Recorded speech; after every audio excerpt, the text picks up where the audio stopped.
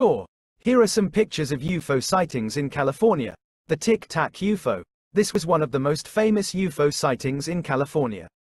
It was reported by Navy pilots in 2004, who said they saw a white, oblong object flying erratically near the USS Nimitz aircraft carrier.